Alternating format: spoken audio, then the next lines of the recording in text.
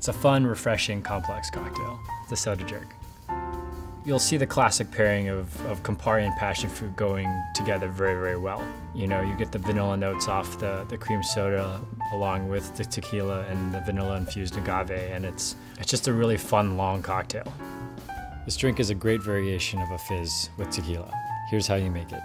First, you'll need a high-quality Blanco tequila, an egg for the white, vanilla syrup, which is an agave syrup that has had a split vanilla bean steeping in it for 6 hours, some unsweetened passion fruit puree, Campari, some lime for both juicing and for zest, and your favorite cream soda. We're going to start off by grabbing a shaker tin and adding about a ½ ounce of egg white, no yolk. Next we'll add about a ½ ounce of vanilla infused agave syrup. Then we'll add about a ½ ounce of passion fruit puree. Follow that up with a ½ ounce of lime juice, then ½ ounce of Campari. Next comes 2 ounces of Blanco tequila. Then we'll cap it off and give it a dry shake, which is essentially just a shake without ice. Open it up, add some ice, and shake it up again. And after that's all nice and chilled, we're going to strain that into a Collins glass. Depending on the size of the glass, you may want to add some ice. Top that off with about 2 ounces of cream soda.